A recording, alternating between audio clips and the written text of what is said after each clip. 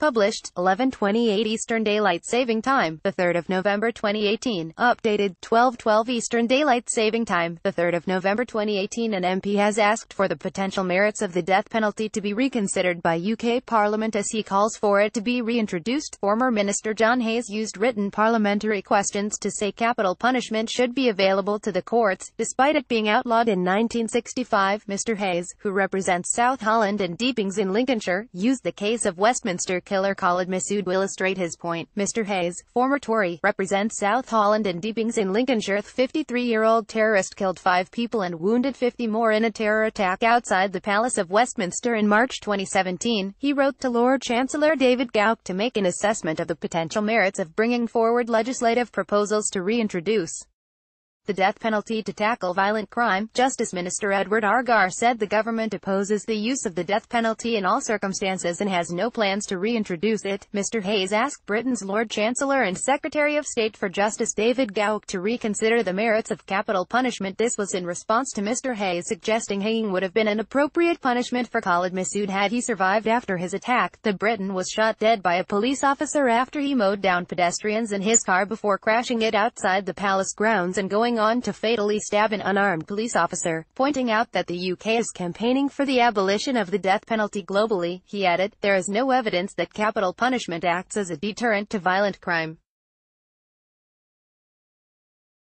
Furthermore, the reintroduction of the death penalty would bring with it the very real risk that some innocent people would die. Mr. Hayes' comments are no doubt spurred on by the recent wave of violent crime sweeping over the UK, which has led to it being dubbed Wild West Britain. He used the case of Westminster killer Khalid Masood to illustrate his point on death penalty. In London alone, rife with stabbings, shootings and gangland culture, there has been 115 homicides investigations launched this year. Mr. Hayes, formerly an aide to David Cameron, told Lincolnshire Live, "We have got an issue in Britain with very serious crime. We have had a number of serious crimes. The murder rates increases and barely a week goes by without hearing about some horrific child murder or old people being attacked and killed. Many of my constituents say that's partly because we don't respond appropriately. It seems to me there really needs to be a fitting punishment." The last people to be sentenced to death in Britain were Peter Anthony Allen and Gwyn Owen Evans, real name John Robson Walby, in 1964 for the murder of a van driver. The death sentence was abolished in the UK 15 months later after a swath of public unrest. Only 52 countries still execute their criminals.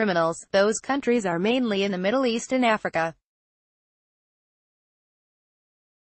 The US is one of a very few Western democracies that still use the death penalty.